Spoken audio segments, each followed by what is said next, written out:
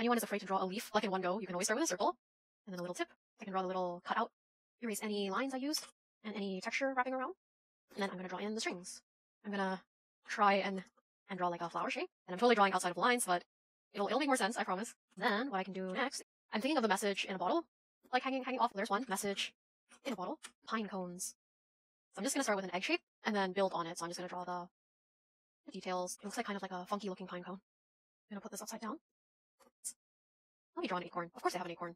And then to create variety, I just want to have some up, some down, so some are longer, some are shorter. It's like the universal mushroom when you... Yeah, a fossil. How can I forget? I think a fossil, and then that will be the last thing hanging off the dream catcher. So even though the fossil is geometric, the very simple shape would be like a circle, and then I could add the geometric parts. A little bit of a line to show where the shading is going to be. A snail shell. Okay, there's our fossil. Put him on a string. Okay, here's our dream catcher. I'm going to give it some color. The lines, a little green as well. Okay,